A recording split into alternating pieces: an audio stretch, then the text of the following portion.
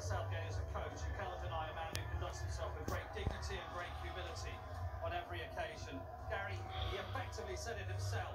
You're hanging in the game, you're sticking in there, you're clinging in there against a team like Spain. That is not a recipe for sustained success in a match like this. No, we can focus on a lot of things, but his very first answer, we didn't keep the ball well enough.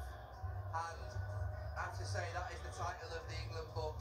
We didn't keep the ball well enough. Every single England manager has said the same thing. Every single England player has felt the same thing, because we've lived it out there on the pitch where we've been chasing around and our legs have gone, and we've ended up dying on our feet in the last. Once again, the pundits are wrong. It's not about keeping the ball. If you look at the ball percentage that we've had in pretty much every single game in an England shirt for the last 20 years, for the last 50 years, our retention of the ball is good. Our creativity in attacking movement is where we're struggling. We are passing sideways and backwards far too often.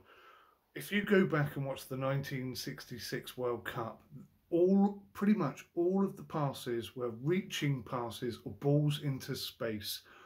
When do you ever see someone play a ball into space these days? It hardly ever happens unless it's the final ball in the last final third and you're trying to put a ball across. It hardly ever happens now. We need to be more creative. We're too worried about giving the ball away. Sometimes giving the ball away leads to an opportunity that then ends up being a goal.